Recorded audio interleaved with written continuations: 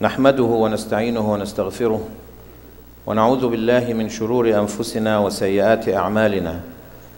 الحمد لله الذي هدانا لهذا وما كنا لنهتدي لولا أن هدانا الله، لقد جاءت رسل ربنا بالحق. الحمد لله الذي أنعم علينا بنعمة الإسلام ووفقنا لاتباع نبيه محمد صلى الله عليه وسلم. اللهم يا رب لك الحمد كما ينبغي لجلال وجهك وعظيم سلطانك. وأشهد أن لا إله إلا الله وحده لا شريك له، له الملك وله الحمد، يحيي ويميت وهو على كل شيء قدير.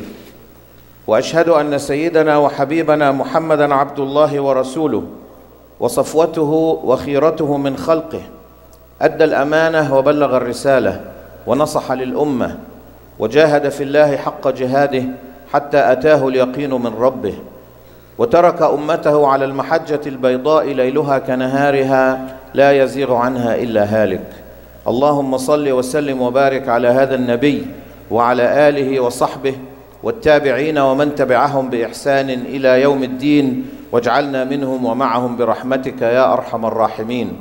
اللهم أحينا على سنته وأمتنا على ملته، واحشرنا في زمرته وتحت لوائه مع النبيين والصديقين والشهداء والصالحين، وحسن أولئك رفيقا. يا أيها الذين آمنوا اتقوا الله ولتنظر نفس ما قدمت لغد، واتقوا الله إن الله خبير بما تعملون. يا أيها الذين آمنوا اتقوا الله وقولوا قولا سديدا يصلح لكم أعمالكم ويغفر لكم ذنوبكم، ومن يطع الله ورسوله فقد فاز فوزا عظيما. أما بعد، فإن أصدق الحديث كتاب الله تعالى، وخير الهدي هدي سيدنا محمد صلى الله عليه وسلم، وشر الأمور محدثاتها، وكل محدثة بدعة، وكل بدعة ضلالة. My dear brothers and sisters, a few dozen of the members of this blessed community and the other masajid around the world, around the area, actually people from around the world, mashallah, just came back from attending or after attending the mass ICNA convention in Chicago, the Muslim American Society and the Islamic Circle of North America conference or convention in Chicago. And inshallah, in these few minutes, I would like to share with you some of the reflections from this convention. First and foremost, the fact that this convention took place, and the fact that more than ever, people showed up in the thousands. The estimated attendance of the convention was about 15,000 and probably more, which is more people, more Muslims attending than ever before. This convention has been happening for 14 years. There are two national conventions, MAS and ICNA. They cooperate in two conventions, one that takes place usually between May and July, and one that takes place at the end of the year. The one that takes place in May and July is mostly the ICNA convention with contribution from MAS, and the one at the end of the year is the other way around. It's mostly a MAS-run convention with contribution from the brothers and sisters of ICNA. And you probably know these two organizations are very similar, and they really are American organizations that are based on the roots, the roots of Islam, and based on the objective of calling people to be true to their religion, true to their deen, true to their identity, and also true servants of the country that we live in. So this was in itself, to have 15,000 people show up in the middle of all the Islamophobic attacks and all the negative campaigning and all the media and all the fear-mongering. That in itself was a message to ourselves, to Muslims, and to the community, to society around us, that Muslims will not be intimidated by these Islamophobes. We will not be scared to hide in our homes and try to lie below the radar or under the radar, as they say, and just pretend that we're not here. No, we are here, and alhamdulillah, and inshallah, we're here to stay. So this is the message number one. Muslims came out in numbers that are precedented to say to the Muslims, the rest of the Muslim community, and to this country, that we are an integral part of this country, we're an integral part of this society, we are here to stay. We have our American identity and we have our Muslim identity, and we are here as part of the fabric of North America and fabric of this country. My dear brothers and sisters, the theme of the convention was وَمَا أَرْسَلْنَاكَ إِلَّا رَحْمَةً لِلْعَالَمِينَ, the ayah, or the part of the ayah from Surah Al-Anbiya. That the convention, the line or the strap line, if you will, was Muhammad, mercy to mankind. Rasul sallallahu alaihi wasallam was sent as mercy to the entire creation, not just to Muslims, those who believe in his message and his prophethood, but also to those, or for those who don't. Because by making the entire earth a better place to live, who is going to benefit? Not just the Muslims, everyone will benefit. Brothers, please remind you of moving forward. You have people in the, please, I get the message, the signal from the back, please move forward, inshallah. Inshallah. Move forward and fill the overflow room, inshallah. Jazakumullah khair.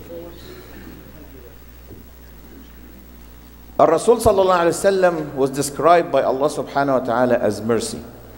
He even described himself in the hadith, the authentic hadith narrated by Al-Hakim. He said, "Innama ana rahmatul muhda." I am nothing but a mercy that has been given to this creation as a gift from Allah subhanahu wa ta'ala. This is our Prophet, my dear brothers and sisters. This is our Prophet sallallahu alaihi wasallam. So the Prophet ﷺ himself is no longer with us. But his message lives. And who carries this mercy? Who carries this message of the Prophet ﷺ? It's all of us. It's the Muslims. It's the follower of Muhammad ﷺ, the followers of Muhammad ﷺ. They are the ones who carry his message. The message continues until the end of this earth, until Allah subhanahu wa ta'ala inherits the entire earth and those who live on it. But we have to carry this mercy to first and foremost to the place where we live. You know, where do we come from? We come from we are the children of Adam. What are we doing here on this earth? We are the deputies, if you will, or we are the appointees of Allah subhanahu wa ta'ala to take care of this earth. This is the maqam al-khilafah. We are the ones that Allah subhanahu wa ta'ala has entrusted to establish and to build and fix and reform and to establish his way on this planet. So we are the carriers of the message of Muhammad sallallahu alaihi wasallam. How do we carry the message is much more about who we are ourselves, about what we are before it's about what we say or what we do. So how do we become mercy? We become mercy to humanity, we become mercy to the whole creation by following more and more the character and the example of our beloved Prophet Muhammad sallallahu alaihi wasallam. I cannot teach someone to be merciful just by telling or teaching him or her what to do. For someone to become a mercy, then we have to work on ourselves. We have to follow the example of the Prophet sallallahu alaihi wasallam in its entirety.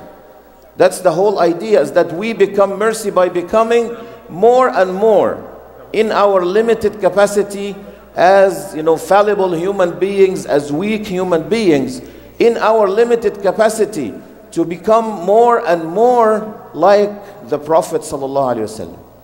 Allah subhanahu wa ta'ala tells us in the Quran that the Prophet sallallahu alaihi wasallam is our example. لَقَدْ كَانَ لَكُمْ فِي رَسُولِ اللَّهِ أُسْوَةٌ حَسَنَةٌ. Uswa in what? Example in what? Example in everything. And in the deeper character is much more important to follow than the outside behavior. The outside behavior is wonderful. It's wonderful to walk and speak and move and dress and and act like the Prophet ﷺ, and we are commanded to do so as much as we can. But it is much more important and also much more difficult to follow the character of the Prophet ﷺ. The Prophet himself was a mercy. Mercy was not just something that he did or something that is outwardly. He himself was a mercy. He cried and he prayed, and he was so saddened by the fact that people are not following him, that he tells his companions, I am like a person who in the middle of the darkness who lit a fire, and then all the insects are coming not knowing that this fire is going to burn them, and is coming, these insects are coming and falling into the fire. And I am trying, the Prophet ﷺ saying, I am trying to push you away from the fire. And I'm grabbing you from your waist, as he said in the hadith, so that you don't fall into the fire. This is how merciful the Prophet ﷺ was. So how can we become mercy? Mercy comes from, as I said, from the inside. We have to struggle. We will spend inshallah all of our life in this struggle. But it's a wonderful struggle. And that struggle is to achieve what is called the peace within, or the inner peace. Inner peace. We cannot be agents of mercy, we cannot be agents of peace unless we have this peace within ourselves. How do we have inner peace? It is by knowing exactly where we come from, by knowing who put us on this earth and why, by knowing Allah subhanahu wa ta'ala is the one who put us on this earth, and he said to the angels, إِنِّي جَاعِلٌ فِي الْأَرْضِ خَلِيفَةً, I have appointed someone to take care of the earth. And he tells us also in another place in the Quran, وَمَا خَلَقْتُ الْجِنَّ وَالْإِنسَ إِلَّا لِيَعْبُدُونَ. We have to, I have only created, Allah subhanahu wa ta'ala has only created ins and jinn in order to worship him, to know him, to serve him, to establish his way on this planet. So this is the first step, is to know where we come from. We are the appointees, or the ones that entrusted, and this is true for the entire humanity, but it is especially true for those who believe in the divine message and those who believe in the message of Muhammad sallallahu alaihi wasallam, that we've come from. This is where we came from. And second is, what is our purpose? Our purpose is to be mercy to mankind, to mercy to humanity, mercy to the whole creation. That will keep us focused. Because if I am supposed to be mercy, I am not going to do anything that actually contradicts this mercy. I am supposed to be the source of peace on this earth. Muslims are supposed to be the primary source of peace on this earth. Then why do we do that? Because Allah subhanahu wa ta'ala, who created us, one of his names is As-Salam. We worship our Lord, we worship Allah subhanahu wa ta'ala, whose name, one of the Asma al-Husna, is As-Salam, the giver of peace, the one that gives peace, and the one that commands peace, and the one whom, when you know, you achieve peace. Allah subhanahu wa ta'ala, As-Salam. And we are the ones to establish As-Salam and to establish Ar-Rahmah, peace and mercy on this earth. Then, third and equally important is that we are always on the right side, on the side of truth. Which means, in most cases, that we will be siding with the oppressed, with the weak, with the poor, against the oppressor.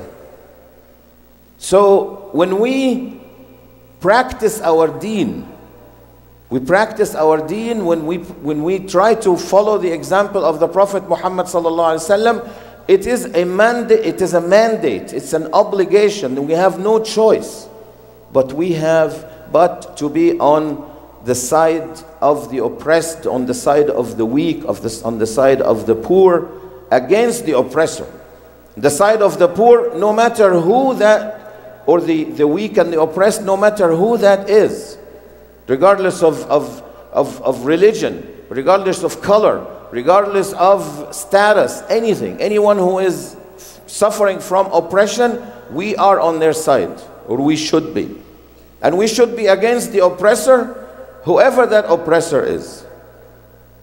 Could it be a government? Would it be a tyrant? Would it be, a wealthy or corporation or anyone who's trying to do harm and do injustice to people anywhere in the world, but in particular in this country, because this is where we live, but on the entire globe, we are that country's or that government or that ruler or whatever. We are to stand up to stand up to them and to try to stop this injustice from happening. And this is how we achieve peace, my brothers and sisters. So first and foremost, we have to know where we came from, who put us on this earth, what is our job.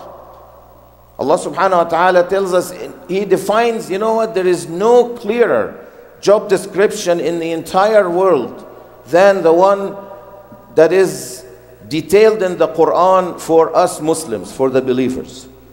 Khalifa, we are the caretakers of this earth. إِلَّا لِيَعْبُدُونَ, that our job is to worship Allah subhanahu wa ta'ala. Ummatan wasata, so that we be the ummah of justice. One of the meanings of wasat is justice. The ummah of justice. And shuhada ala nas, we are witnesses. As the Prophet ﷺ is witness upon us or for us, we are also witnesses upon the entire humanity, and we will be performing this role in this life if we follow the example of the Prophet ﷺ, and in the hereafter where the entire humanity will be standing before Allah subhanahu wa ta'ala. Muslims will be the ones to bear witness on the on the nations, on the peoples that came before us and that came after us and are the entire creation of Allah subhanahu wa ta'ala. So I ask Allah subhanahu wa ta'ala that we embody this mercy, we embody this message of Islam, and that inshallah will be the best example for mercy and peace in this life. أقول قولي هذا وأستغفر الله لي ولكم.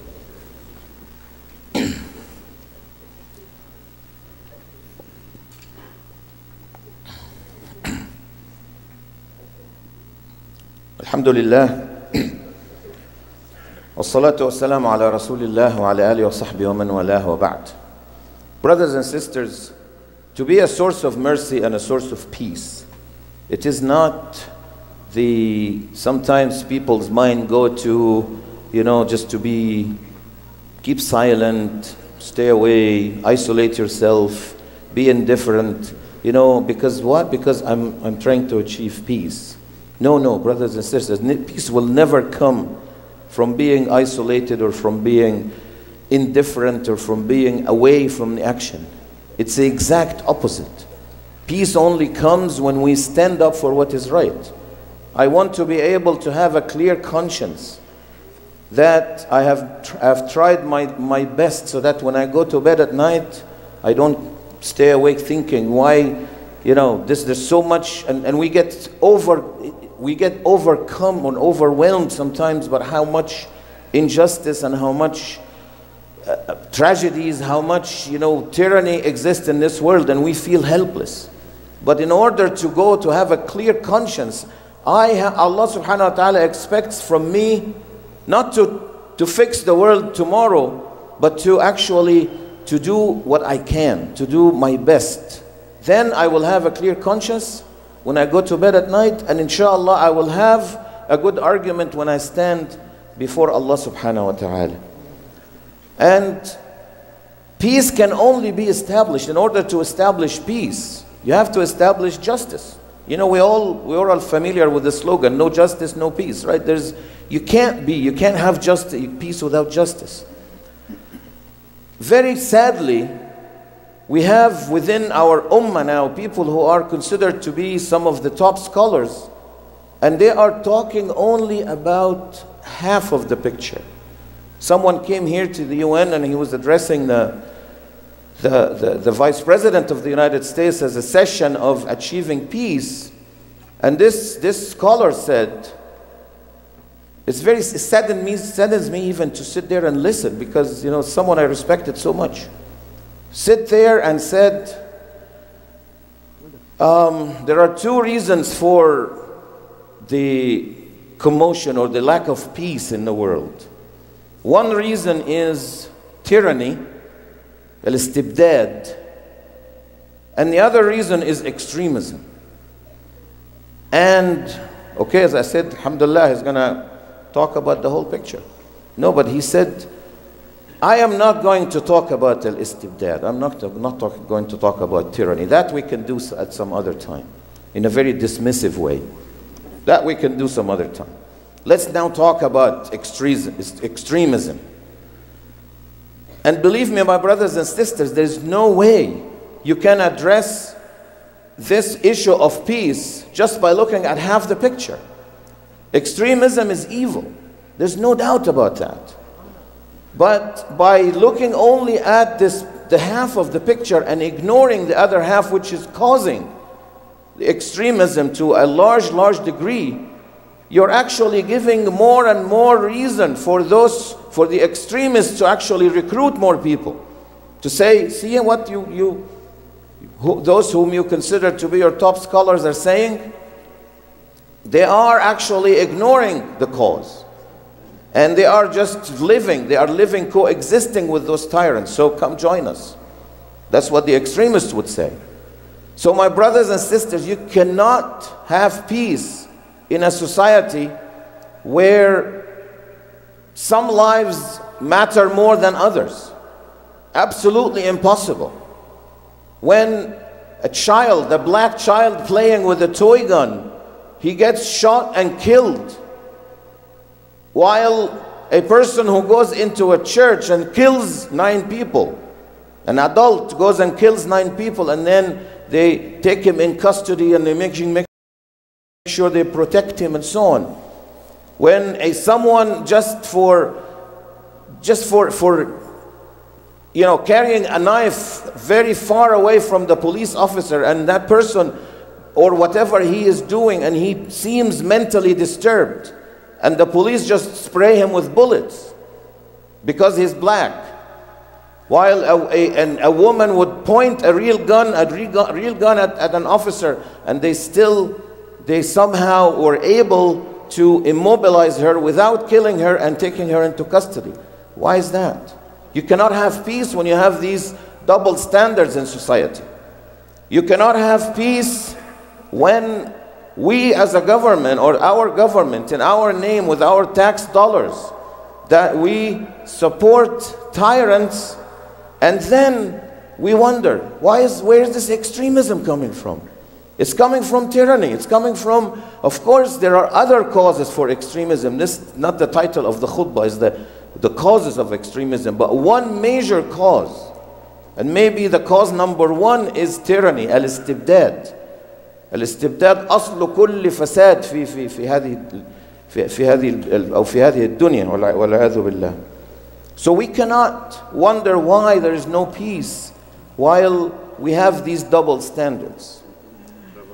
So my dear brothers and sisters, in order to end this, inshallah, we have to realize that being mercy to humanity, we have to be engaged.